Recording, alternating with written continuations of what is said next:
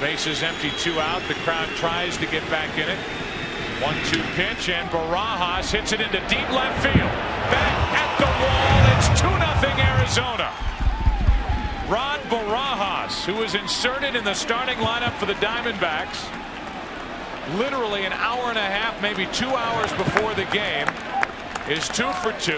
He's thrown out a base stealer, and he has doubled the Diamondbacks' lead. It's 2-0 in the 5th. What a story. He had not even hit in the postseason before tonight. He had only played defensively 1 game in the division series. Make that 2 games in the division series.